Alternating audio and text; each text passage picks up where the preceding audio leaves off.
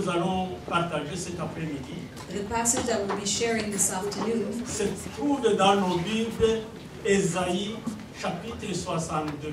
we'll be reading from Isaiah chapter 62. Ésaïe 62, Isaiah chapter 62, verset 6 jusqu'au verset 12. verse 6 to 12.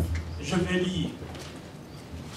Sur tes murs, ô Jérusalem, moi j'ai posté des gardes. Ils ne se tairont pas, ni le jour, ni la nuit. Oui, vous qui ravivez le souvenir de l'Éternel, point de repos pour vous. Ne lui donnez aucun repos jusqu'à ce qu'il ait rétabli Jérusalem. Qu'il ait fait d'un sujet de louange sur la terre. L'Éternel l'a juré en engageant sa force et sa puissance. Je ne donnerai plus ton format à manger à ceux qui te combattent. Les étrangers ne boiront plus ton vin, produit de ton labeur pénible. Mais ceux qui auront fait la moisson mangeront ceux qui récolteront et loueront l'Éternel. Ceux qui auront cueilli le raisin de la vigne boiront le vin dans mes parvis sacrés. Passez. Oui, passez par les portes. Frayez la route de mon peuple. Faites-lui un chemin. Enlevez-en les pierres et élevez un étendard en direction du peuple. L'Éternel se fera entendre jusqu'aux confins du monde. Dites à la communauté de Sion, ton sauveur va venir avec lui son salaire et devant lui sa récompense. On les appellera le peuple saint, le libéré de l'Éternel. Et toi, Jérusalem, tu seras nommé désiré, la ville qui n'est pas abandonnée. I have posted watchmen on your walls, Jerusalem. They will never be silent day or night. You who call on the Lord, give yourself no rest, and give him no rest till he establishes Jerusalem and makes her the praise of the earth. The Lord has sworn by his right hand and by his mighty arm. Never again will I give your grain as food for your enemies, and never again will foreigners drink the new wine for which you have toiled. But those who harvest it will eat it and praise the Lord, and those who gather the grapes will drink it in the course of my sanctuary. Pass through the gates, prepare the way for the people, build up the highway, remove the stones, raise a banner for the nations. The Lord has made proclamations to the end of the earth. Say to daughter Zion, see your Savior comes. See his reward is with him, and his recompense encompasses him. They will be called the holy people, the redeemed of the Lord, and you will be called sought after, the city no longer deserted. Alléluia. Une numéro d'acclamation à notre Seigneur, à sa parole.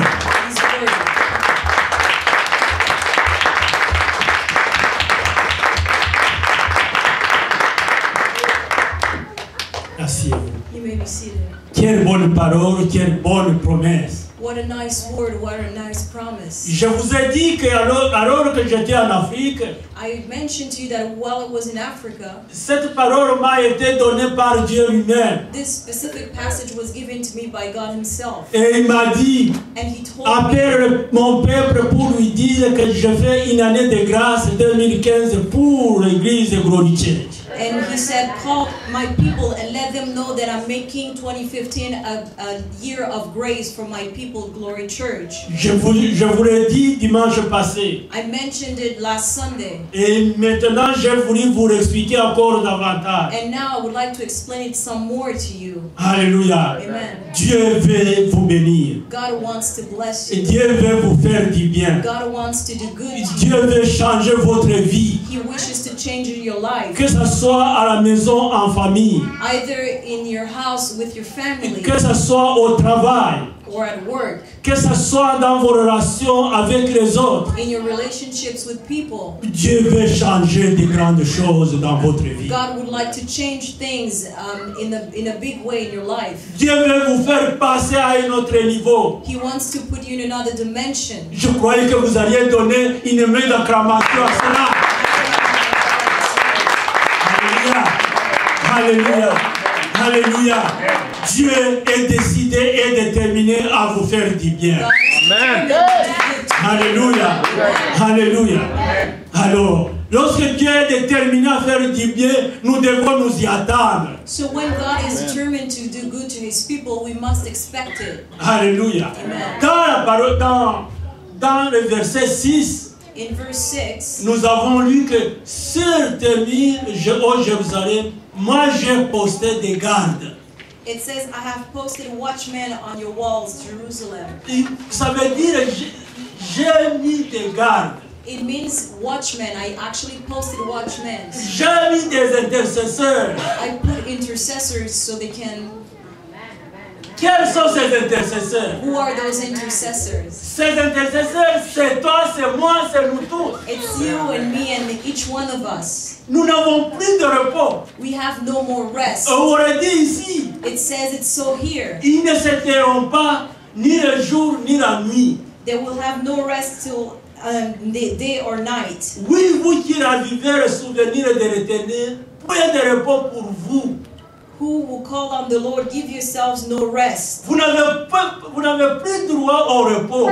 You're no longer allowed to rest. Vous devez louer le Seigneur le jour et la nuit. You must praise the Lord day and night. Vous devez louer le Seigneur partout où vous passez. You must praise the Lord wherever you go. À la rue de l'autobus, vous devez louer le Seigneur. At the bus stop, you must praise the Lord. Vous devez glorifier le Seigneur. Glorify His name. Alléluia. Amen. Dans vos familles, vous devez glorifier le Seigneur. Within your families, you must glorify the Lord. Dans vos maisons, vous devez glorifier le Seigneur. Within your houses, you must glorify the Lord. À la cuisine, lorsque vous faites la vaisselle, vous devez glorifier le Seigneur. While washing your dishes in your kitchen, you must Dans la praise the chambre, Lord. avant de dormir, lorsque vous vous réveillez, lorsque vous vous mettez debout et lorsque vous allez dormir, vous devez glorifier le Seigneur. Either while getting up or going to bed in your bedroom, you must praise the Lord. Vous n'avez plus de repos. You have no more rest. Parce que vous attendez les faveurs de l'Éternel. Because you are expecting on the Lord. Lorsqu'on attend les faveurs de l'Éternel, on ne s'éteint pas. When you expect from the Lord, you do not remain silent. On crie à tout moment. You shout out to the Lord. On chante à tout moment. You sing to the Lord. On prie à tout moment. You pray to the Lord. On chante à tout moment. And you sing Alléluia. all the time. Alléluia. Alléluia.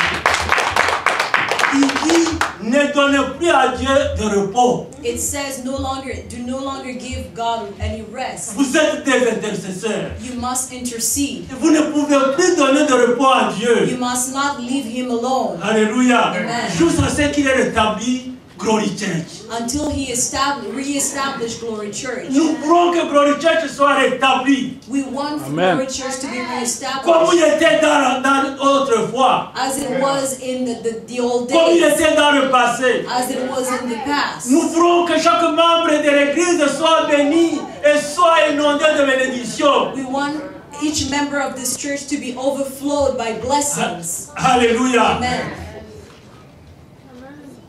Nous voulons que nous allons arrêter lorsqu'il aura fait glorifier un sujet de louange. We will stop when Lord will make out of Glory Church Un a sujet subject de louange sur la terre. of praise on this earth. Alléluia. Amen. Alléluia. Amen. L'Éternel a agiré en engageant sa force et sa puissance. The Lord will act while using His strength and His power. Plus personne ne viendra prendre quoi que ce soit en Glory Church. Nobody will come and steal out from Glory Church. Dieu l'a établi, Dieu va rétablir, c'est promis, il a promis et il fera. Because God has promised to reestablish the church. Mais nous devons prier. But we must pray. Nous devons prier. We must pray. Partout où nous sommes, nous devons prier. Everywhere we are, we must Partout où pray. nous nous marchons, nous devons prier. Everywhere we walk, we must Partout pray. où nous dormons, nous devons prier. Everywhere we sleep, we must Même pray. pendant le travail, nous devons prier. Even while working, we must Si tu pray. as quelques 5 ou 6 secondes, il faut prier. Either 5 or 6 seconds, you must pray. Alléluia. Amen. Au lieu de te tirer, dis, au lieu de me tirer, je vais prier. So instead of stretching, Alléluia. tell Tu as yourself, travaillé longtemps you worked a lot, et tu dis, je voudrais me tirer un peu. and you tell yourself that you want to Non, stretch. je dis, à la place, je vais prier. No, tell yourself Alléluia. instead of that, I'll pray. Jamais de repos. No rest. Jamais de repos. No more Mon rest. Dieu de nous le dire. Because it says so. Alléluia. Amen. Alléluia. Amen. Le titre de notre message cet après-midi, The title of our message this afternoon, 2015, l'année de la faveur de l'Éternel. 2015, the year of the favor of the Lord. Je croyais que vous alliez donner une mienne d'acclamation à ce titre de message. This message. Alléluia. Alléluia. Encore une fois, après proclamez la faveur de Dieu sur vous. Sur chacun de vous. Alléluia. Je vous ai apporté quelque chose, une expérience que j'ai vue au Rwanda. I brought you something, an experience that I've lived in Rwanda. Alléluia. Au début, lorsque le président Kagame a pris le pouvoir, At the beginning, when President Kagame took power on the country, over the country, la première parole qu'il a prononcée, the first few words that he pronounced, il a dit he said, Girinka Munyarwanda. own a cow. Alléluia. Girinka Munyarwanda. Own a cow. C'est-à-dire que chaque Rwandais puisse avoir des vaches. So each Rwandese must get a cow, own a cow. Tout le monde le sait. Everybody knew it. Que ce soit au Burundi, Either in Burundi, que ce soit en Ouganda, or in Uganda, que ce soit au Congo, or in the Congo, que ce soit au Rwanda, or even in Rwanda, les vaches, c'est une richesse intarissable. a cow is a richness that will last forever. Et la richesse de nos anciens, It's the pride of our ancients, de nos grands-parents, of our grandparents, c'était les vaches. were the cows. Alléluia. Amen. Et lorsque tu dis à un Rwandais, à un Burundais, à un Ougandais, je te donne une vache, ça signifie que tu viens de lui donner une richesse. So when you tell one of our people to own a cow, it means that you're wishing them to be rich. Alléluia. Amen. Et lorsque le président a dit, Girinka a dit, je vais vous donner des vaches. And when the president said that, he said he's gonna give you cows. Alléluia. Amen. Et ce terme-là a pris une place réelle dans la vie du peuple rwandais. And those words actually had a new meaning in the people of Rwanda. Une vache est donnée à chaque bas peuple, quelqu'un de très pauvre. A cow was given to each family that was in dear need. Pendant qu'il a pris le pouvoir, il a donné une vache au fur et à mesure à chaque Rwandais qui est le plus petit. And when he Pas ceux started, qui ont, mais ceux qui n'en ont pas. when he started his presidency, he gave a cow to every family that was living in a very strong poverty, and he gave them a cow. Each Et il one of them. continue à donner. And he's still giving them. Et il exhorte à ceux qui ont déjà, lorsqu'ils ont le premier veau, And he's asking for those who actually have the cow has given birth to give the baby to the next family. le premier veau doit aller chez le voisin à celui qui n'a pas encore. And you have to give that to your neighbor who doesn't have a cow yet. Et si tout le monde, c'est là, Girinka Munyarwanda. So each one must own a cow. Alléluia. Amen. Alléluia. Amen. Voici cette richesse. And this is the richness. Un homme a décidé de donner à son peuple A man decided to give to his people quelque chose. something. Donner une vache, c'est donner du lait. To give a cow means to give milk. Donner une vache, c'est donner de la viande. To give a cow means to give meat. Donner une vache, c'est donner de la crème pour mettre sur le corps. To give a cow means to give, I guess, lotion for the body, oil for the body. Donner une vache, c'est donner de l'huile pour mettre dans la nourriture. It's to give oil so you may cook with it. Donner une vache, c'est donner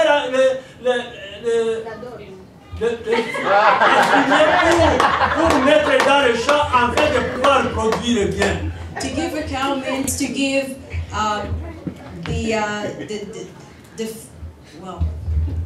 to give the product that you can use to cultivate your land. Alléluia. Amen. Voici ce qu'il a donné à son And peuple. this is what he gave to his people. Si un homme comme nous, comme vous, peut donner quelque chose à un peuple, So if a man like yourself, like myself, can give something to his people, et qu'il a promis, et qu'il a réalisé, qu'il a obéi, qu'il a accompli ses promesses, that he promised and that he then accomplished his promise, est-ce que Dieu ne peut pas accomplir les promesses qu'il a données à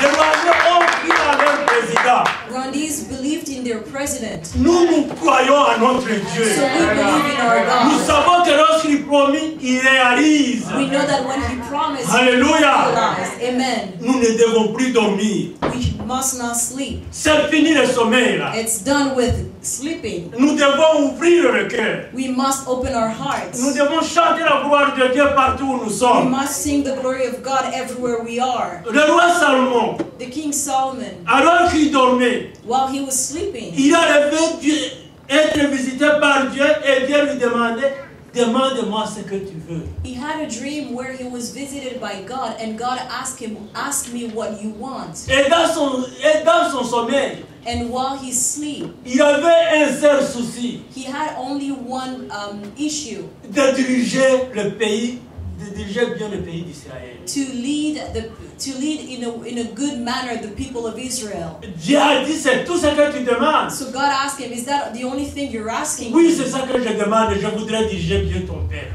Yes, this is what I'm asking from you. I would like to lead your people in a good way. Puisque tu as demandé cela, So since you asked for that, je t'accorde aussi la richesse. and I will give you Alléluia. Lorsque tu demandes sagement, Dieu multiplie ce que tu demandes. when you ask with wisdom, God will multiply what you're asking from him. Alléluia. Amen. Il y a donné cette sagesse. So God gave him that wisdom. Lorsque Salomon s'est réveillé, So when Solomon il a dit, woke up, tiens, ce n'était qu'un rêve. he told himself that was just a dream. Mais il ne s'est pas arrêté là. But it didn't stop there. Il est allé, il a offert des bœufs et des bœufs devant l'Éternel. He went and offered sacrifices in front of the Lord. Nous n'offrons plus de bœufs à Dieu. We no longer need to offer a sacrifice to the Lord. Nous offrons le fruit de notre bouche. We offer the fruit of our lips. La louange, Praise, la louange, praise, l'adoration, to worship, et la prière, prayers, l'exaltation. exaltation. Alléluia. Amen. Voici ce que nous offrons à l'Éternel. And this is what we offer to the Lord. Et sera sans repos. And that without any rest. Et sera sans repos. And that without any Vous rest. voulez être béni? You want to be blessed. Mets de côté la paresse. So stop being lazy. Mets de côté le sommeil. Stop being sleepy. Et adore l'Éternel. And worship the Lord. À tout moment. Any moment. Si tu parviens à dormir, And if you're able to sleep, lorsque tu sursautes, when you wake up, à toi la gloire, Seigneur. give glory to the Lord. Alléluia. Amen. Que cette réaction ne quitte jamais votre bouche. May this reaction never leave your mouth. Je te loue, Seigneur, parce que tu es le créateur du ciel et de la terre. I worship you, Lord, because you are the creator of heaven and earth. Je te loue, Seigneur, parce que tu as fait de moi une créature noble.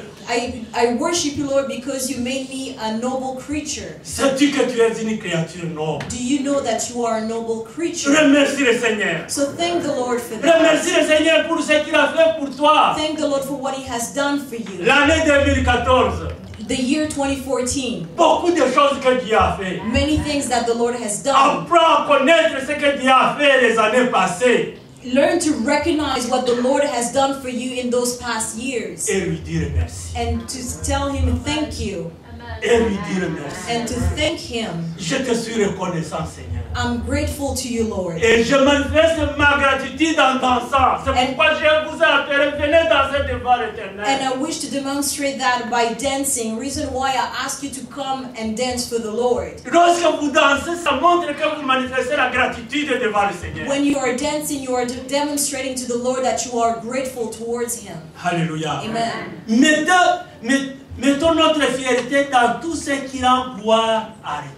Let's put our pride in everything that glorifies the Lord.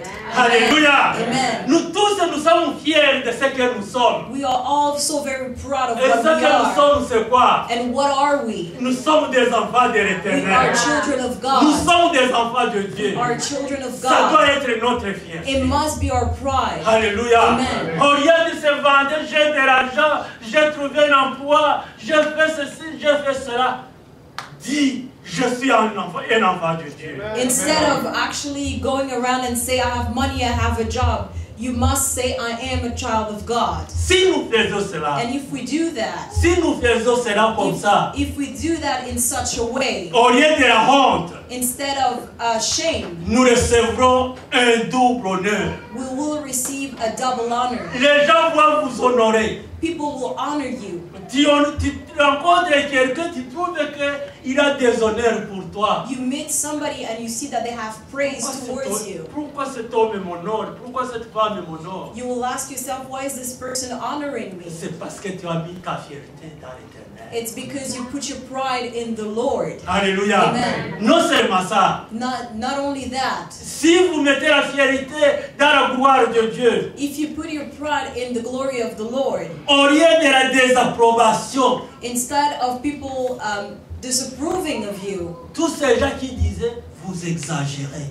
all those people around you telling you, Avec you're vos taking it too prières, vous far. exagérez. With all those prayers, you're Et taking that avec too votre far. façon de prier, vous exagérez. In all this way that you pray, you're taking that too far. Vous savez ce qu'ils vont faire? Do you know what they'll do? Alléluia. Amen. Alléluia. Notre entourage poussera des cris de joie à cause de la part de l'Éternel nous accordera de ce que à cause de la part que l'Éternel nous accordera cette année. Those people will shout out of joy because of what the Lord will give us this year. Ces gens qui vous critiquent, Those people who were criticizing you, si vous priez, si vous louez le Seigneur, glorifiez le Seigneur, if you pray and glorify the Lord, ils vont courir derrière vous. they will run after you. Ils vont courir derrière They will vous. run after you. Mais à condition que vous respectez et que vous adorez l'Éternel, que vous louez l'Éternel, que vous preniez le temps pour la gloire de Dieu. As long as you keep on worshiping and glorifying the Lord and taking the time to do so. Dans la maison de notre Dieu, In the house of our Lord, c'est-à-dire ici à l'église, meaning here at church, chacun recevra un patrimoine double. everyone will receive a double portion. Un patrimoine, ça signifie quoi? What do we mean by that? C'est l'ensemble des héritages. It's the Alléluia. Vous allez être doublement. for all the things that you will receive, you receive a double portion. Amen. Alléluia. Alléluia. Alléluia. Mais à condition de prier, à condition de louer le Seigneur, à condition de magnifier le Seigneur, à condition d'exalter le Seigneur partout où vous êtes. As long as you worship and praise the Lord everywhere you are. Vous savez que j'ai pensé à organiser la prière. I thought about organizing prayers. Je me suis dit, le peuple de Dieu ne va pas venir tous. And I told myself, not everybody will show up. Il faut que chacun compte sur sa façon de vivre avec Dieu. Vous devez chercher une relation personnelle avec Dieu pour recevoir la faveur qu'il va te donner. You must count on that relationship you have with God, so you may found and receive that favor that He wants to give you. Ici, je vous apprends à ne plus travailler, dire, comme nous sommes nombreux, les autres sont allés prier, moi je vais dormir. Non! Si tu n'adores pas l'Éternel, si tu ne loues pas l'Éternel, si tu ne pries pas l'Éternel, si tu n'exaltes pas l'Éternel, tu n'auras rien du tout. I would like to let you know that you need to stop counting on the bigger number, telling yourself that you will stay and remain sleeping while the others went to worship. If you do not worship and create a relationship and have a relationship with God and worship Him, you'll get nothing. Dieu accorde le faveur à ceux qui l'adorent. God will give favor to those who worship Him. Alléluia. Amen. Alléluia. Amen. Voici ce qu'il dit. Selon le verset 6. As for the verse 6, Nous devons rester vigilants. we must remain awake. Nous devons rester vigilants. We must remain awake. On l'a dit dans le verset 6, si vous venez de le lire. It says so in the verse 6. Ne jamais nous laisser envahir par des distractions du monde qui nous entoure. Do not let the destruction of this world get a hold of you. Au lieu de prier, on m'a invité dans l'anniversaire dans la maison du voisin. Instead of going to praise, you're saying, oh, I was invited to this party at my neighbor's house. Au lieu de louer le Seigneur, on m'a invité dans la communion ici à côté. Instead of going to worship, you're telling yourself, I was invited to this communion. Non, ce n'est pas ça que Dieu veut. And this is not what God is looking Il for. veut que tu prennes le temps de le prier seul à seul. He wants you to take a specific time so you can spend time with Him and pray Him. Partout où nous sommes, Everywhere we are, partout où nous serons, everywhere we'll be, nous devons intercéder sans cesse we must intercede with no rest en vue de l'accomplissement de ce que l'Éternel vient d'annoncer. keeping in mind what the Lord would like just announced for us. Dieu vient d'annoncer la faveur qui va nous apporter ses faveurs. God just said that He will give us favor. Ça demande que chacun de nous devienne maintenant un intercesseur. It means that each one of us must intercede. Alléluia. Amen. Alléluia. Amen. Alléluia. Les intercesseurs sont comparés à des sentinelles. Those who intercede are compared to watchmen. Vous vous rappelez des sentinelles? Do you remember watchmen? Ici, on les voit normalement, on les appelle les membres de sécurité. Here in this country, we don't see them quite often. We call them security. Chez nous, on les appelle des sentinelles. But back at home, we call them Un watchmen. sentinelle, il est à la porte. A watchman is at the door. Que le patron rentre à 2 heures du matin. But even if the boss comes back at 2 a.m. Que le patron rentre à 4 heures du matin. or at 4 a.m., Il est prêt et réveillé pour ouvrir la porte à son patron. he's up and ready to open the door for his boss. Alléluia. Amen. Vous voyez, la sentinelle ne dort pas. A watchman doesn't sleep. Un intercesseur, c'est celui qui ne dort pas. Those who intercede do not sleep. Alléluia. Amen. Alléluia. Amen. Les intercesseurs se tiennent partout où se trouvent des brèches. Those who intercede must stand where there's a stand pole. Nous devons être à la brèche. We must stand where you find the stand pole. Chacun connaît la brèche où il doit fermer. So you know which stand pole you must close, where you must stand. Pour que l'ennemi ne puisse pas y pénétrer, aller prendre les faveurs de l'Éternel. So the enemy will not use that entrance to take and to gain entrance and steal from what the Lord has prepared for you. So we must close it. Alléluia. Amen. Par des prières, By praying, par les louanges, by praising, par l'adoration, by worshiping, par l'élévation de by l'Éternel. elevating the Lord. Alléluia. Amen. Lèvons-nous donc, So let's stand up. tous sans exception, All of us with no exception. et tenons-nous chacun à son poste. And let's remain ready at our posts. Quel est ton poste, mon frère? So where is your post, my brother? Quel est ton poste, ma soeur? Where is your post, my sister? Si tu n'as pas de poste, cherche. If you do not know where it is, and if you Pas don't have any, aujourd'hui. Look for it. Pas après le culte. Not C'est maintenant. not after worship. Tu n'as pas de poste, cherche un poste. If you do not have a post where you're supposed to be, look for one. Où tu vas te tenir à la brèche. Where you're going to be standing. Afin que l'ennemi n'entre pas pour chercher tes faveurs. So for the enemy not to gain entrance to your favors. Alléluia. Amen. Alléluia. Amen. Glorifions Dieu. Let's glorify the Lord. Et protéger nos acquis par des prières. And let's protect our belongings by prayers. Lorsque Dieu promet les faveurs, When God promised a favor, c'est comme si c'était un acquis. it is a belonging. Alléluia. Amen. C'est un acquis. It is a belonging. Parfois, nous croyons que Dieu ne ment pas. Il n'est pas l'homme pour mentir, ni le fils de l'homme pour se repentir.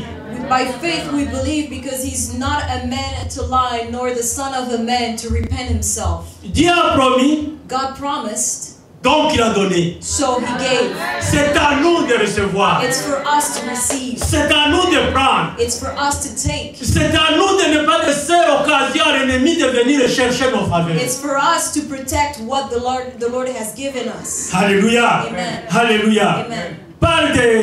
Nous protégeons nos acquis par des prières, So let's protect our belongings by prayers, par des louanges by worship, et par l'adoration. and by praise. Alléluia. Amen. À tout moment, si tu n'es pas en train d'adorer, il faut louer. Si tu n'es pas en train de louer, il faut prier.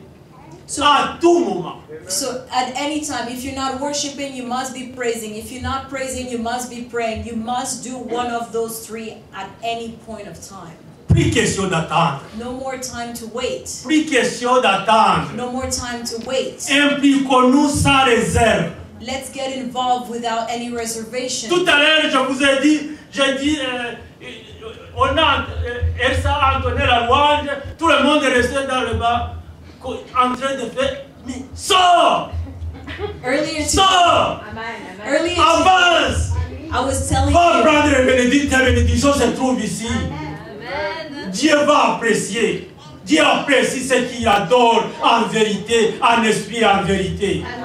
Alléluia. À quoi tu penses lorsque so tu you need to marches? worship and praise the Lord. You shouldn't be staying in your seat. Alléluia. Amen. Alléluia. Amen. Impliquons sans réserve parce que notre Seigneur vient vers nous, nous apportant avec lui le salaire. Let's get involved because our Lord is coming back, and with Him, His reward Et la récompense and His recompense. pour tous ceux qui lui sont soumis et qui dépendent de lui. For those who are submitted to Him and depend on Him. Est-ce que vous êtes soumis? Do you submit to the Lord? Est-ce que vous dépendez de Dieu? Do you depend on the Lord? Alléluia. Amen. Mais si tu n'es pas soumis, If you don't submit, à partir de maintenant même, as for now, sois soumis et soumise au nom de Jésus. in the name of the Lord. Si vous ne dépendez pas de Dieu, If you do not depend on the Lord, dépendez de Dieu dès maintenant. do so as this moment, Coûte que coûte, no matter what, sans attendre. without waiting. Dis, je vais dépendre de Dieu. Tell yourself that you want to depend on the Lord. Dis, je vais dépendre de Dieu. Tell yourself that I would like to depend on God. Alléluia. Amen. Alléluia. Amen. 2015, l'année de la faveur de l'Éternel. 2015, the year of the favor of the Lord. Nous devons travailler. We must work. Pour recevoir la faveur de l'Éternel, nous devons travailler un peu. To receive those favors, there's some work that we must do. Et pas pour soulever le poids, Not to carry the weight, mais pour prier, but to pray, pour louer le to Seigneur, worship the Lord, pour adorer le Seigneur, to praise the pour Lord, magnifier le to Seigneur, magnify Him, pour exalter le to Seigneur. exalt His name. Voici comment le Seigneur viendra pour donner ses faveurs à chacun de nous. And that way the Lord will come and give His favors to each one of us. Lisons Luc chapitre 18, versets 1 à 5. Let's read in Luke chapter 18, verse 1 to 5.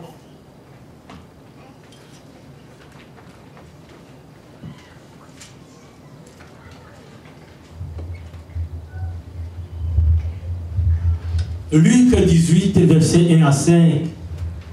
Pour montrer qu'il est nécessaire de prier constamment, sans jamais se décourager, Jésus raconta à ses disciples la parole suivante. Il y avait dans une ville un juge qui ne révérait pas Dieu et n'avait d'égard pour personne.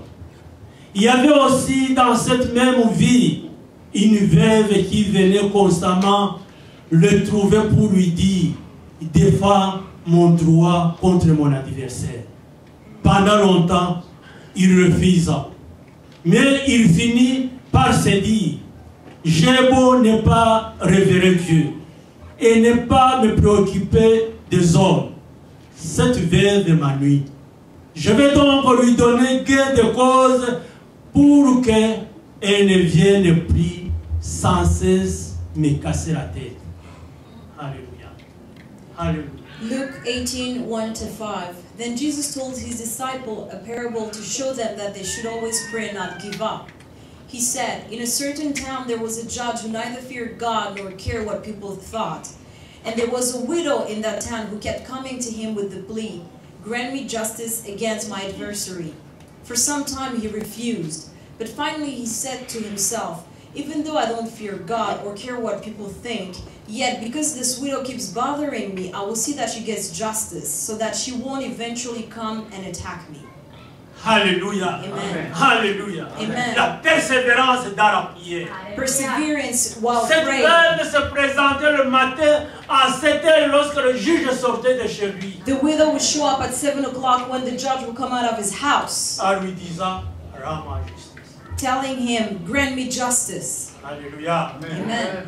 Il se pointait encore pendant les heures de midi lorsque le juge venait manger. Il se pointait devant sa porte, rends-moi justice. Around lunchtime, she'll show up again and say, grant me justice. Et elle savait calculer. And she knew how to Et à calculate. 14 heures, lorsqu'il rentrait au travail, And when, at 2 p.m. when he'll come back from work, de nouveau la veuve se trouvait à la porte du maison. the widow will still be there. Rends-moi justice. Grant me justice. À 4h30, 4:30, lorsqu'il rentrait du travail, when he'll come back from il work, trouvait encore la veuve devant sa maison the widow will be there in front of his house, en disant, rends-moi justice. asking him, grant me justice. Alléluia. Amen. Combien de fois? How many times? Si tu ne parviens pas à prier à tout moment, au moins fais ces 4 fois. If you're not able to pray all the time, at least do that 4 times. Alléluia. Amen. 7h à midi, 14h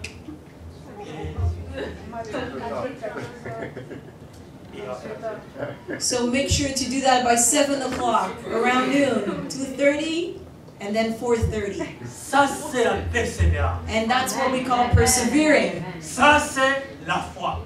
And that is faith. Pour dire, j'aurai gain de cause. To say that you'll be granted. J'aurai gain de cause, mais tout dépend de moi. Il faut que je me présente en mon poste. To be granted justice, you have to show up at your post. Ces versets nous recommandent de prier constamment sans jamais nous décourager. Those verses are asking us to pray constantly without being discouraged. Alléluia. Amen. Alléluia. Amen. La veuve ne se décourageait pas. The widow will not get discouraged, Et pourtant, even though cette veuve this widow était sans moyens. had no means. Cette veuve, on ne sait pas probablement, c'était arrivé, il y avait la tempête de neige. We don't know. Maybe it was during winter time and there was a snowstorm. Toi, lorsqu'il y a la tempête de neige, non, même les élèves ne vont pas à l'école. As for yourself, when there's a snowstorm, not even students go to school. Si tu as peur de la tempête de neige pour prier pour tes faveurs, eh bien tu n'en auras pas. If you're too scared of the snowstorm to pray for your favors, then you won't have them. Alléluia. Amen. Tu dois pénétrer dans la tempête de neige pour appeler l'Éternel, viens à mon secours. You must go through that snowstorm and call on the Lord to tell him, come to my help. Alléluia. Amen. La prière qui est décrite dans cette parabole The prayer that's been described in that parable nous indique une attitude de foi, is showing us an attitude of faith, une attitude de patience, an attitude of patience à adopter lorsque nous attendons l'intervention divine. that we must take when we are expecting divine intervention. Lorsque nous attendons les faveurs de Dieu, When we are waiting for the favor of the Lord, nous devons adopter une foi we must adopt a faith sans pareil. with no equal. Notre patience ne souffre de rien. Our patience must be exemplary. Alléluia. Amen. Nous devons être là. We must be there. Nous devons être là où nous devons être. We must be where we're supposed to be. Le texte insiste sur le fait que Dieu cède uniquement This text actually points out that the Lord only gives à cause de notre attitude persévérante. because of our persevering attitude. Alléluia. Amen. Si tu ne persévères pas, If you do not persevere, tu n'auras rien de Dieu. you'll have nothing from God. Mais si tu persévères avec la foi, But if you persevere with your tu as faith, tout devant toi. you'll have everything in front of Dieu you. va mettre un arbre fruitier pour que tu puisses cueillir. God will set up the tree with its fruit so you can get from those fruits. Alléluia. Amen. Alléluia. Amen. Je vais terminer. Let me finish and conclude. L'année 2015 est l'année de la faveur de l'Éternel. 2015, the year of the favor of the Lord. La solitude de la veuve nous montre qu'elle était dans une situation précaire. The loneliness of the widow shows us that she was in a very difficult situation. On dit que dans la vie, il existe aussi une veuve. It says that in this town there was a widow. Cette veuve vivait dans la marge de la société. She was living in the surrounding of that society. On dit qu'il y avait un juge. It says that there was a judge, Mais il existait aussi une veuve. but there was also some widow. Alléluia. Amen. Mais malgré cela, And nevertheless, la veuve ne regardait pas cette mise à part, ce mépris qu'on imposait. the widow would not look at the fact that they cast her out.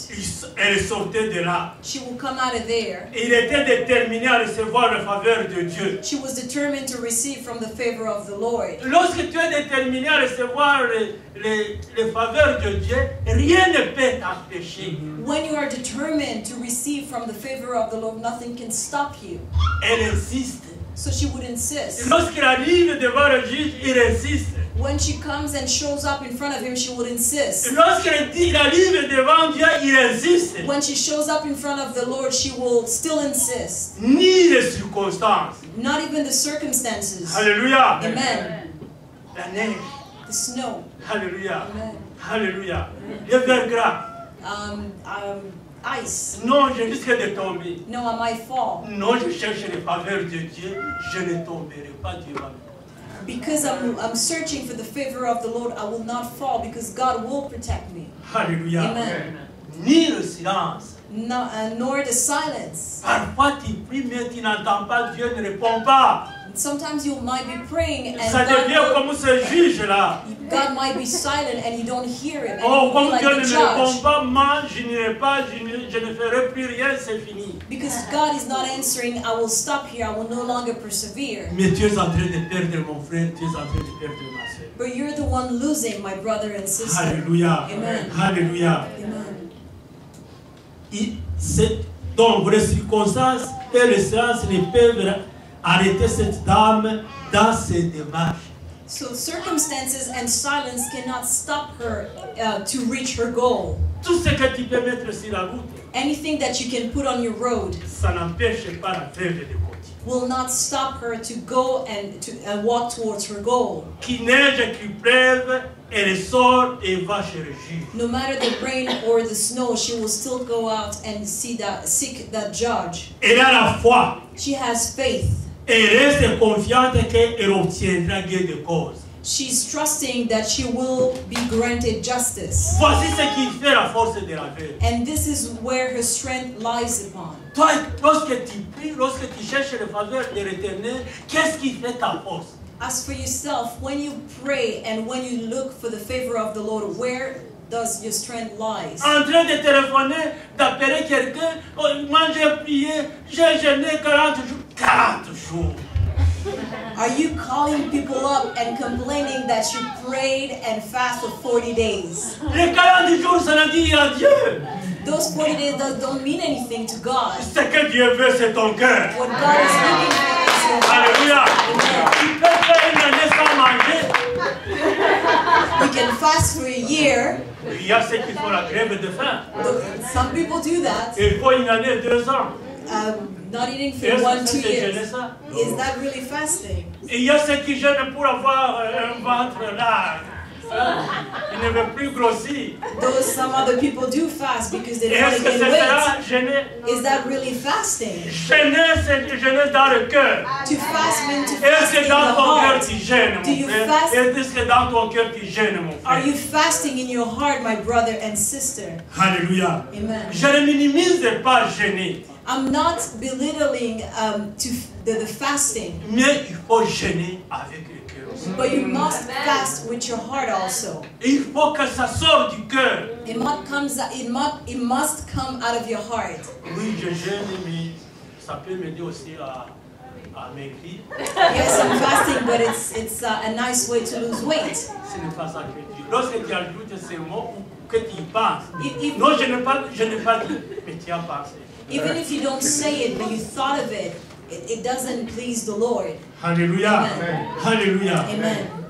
Il a la confiance qu'elle obtiendra gain de cause. The widow remained trusting that she will be granted justice. Nous aussi soyons assurés que nous obtiendrons gain de cause. As for ourselves, we must remain assured that we will be granted justice. Toutefois, Nevertheless, pas selon notre programme, notre rêve, it won't go as per your schedule, mais bien celui de Dieu. but it will go with God's schedule. Est-ce que c'est selon l'horaire de Dieu? Is it with God's timing? Est-ce que c'est selon le temps de Dieu? Is it with God's schedule?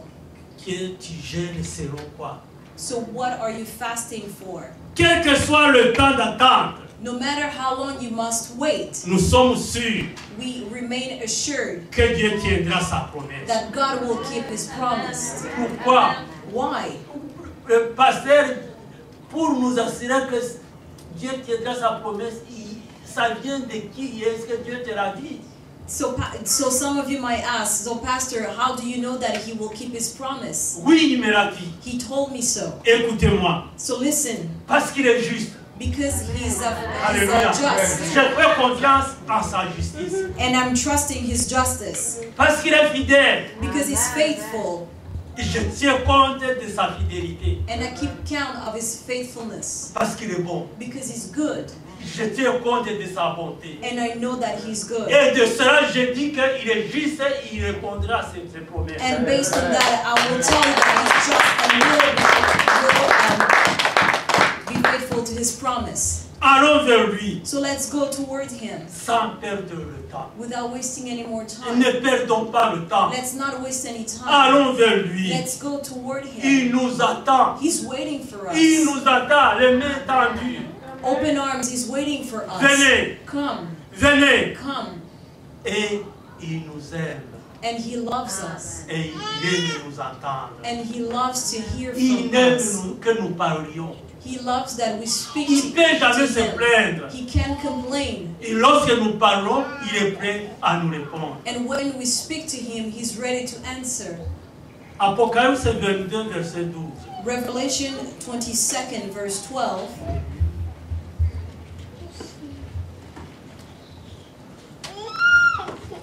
Apocalypse 22, verset 12. So Revelation 22nd, verse 12 says, Look, I am coming soon.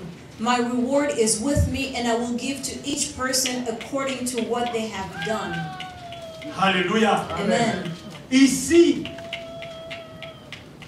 l'apôtre Jean qui a écrit l'Apocalypse, The Apostle John, who wrote the Revelation, the book of Revelation, il nous dit ceci. said, Ceux qui auront la récompense, those who will get the reward, ceux qui auront le salaire, Those who will get the salary c'est ceux qui répondent à la révélation. are those who will respond to the revelation. Est-ce que tu réponds à la révélation? So are you responding to that Est-ce que tu revelation? réponds à la révélation? Are you responding to Qu'est-ce that? que Dieu t'a révélé? What did God reveal to you? Lorsque tu es en communion avec Dieu, Dieu s'est révélé à toi.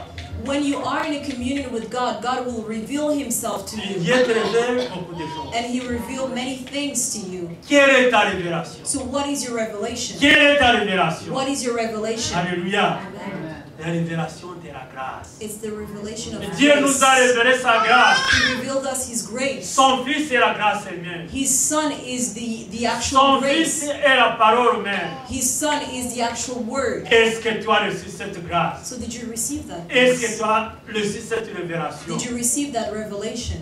Et ceux qui ont reçu la révélation de la gloire, And those who received the revelation of the glory of God, comment on reçoit les deux?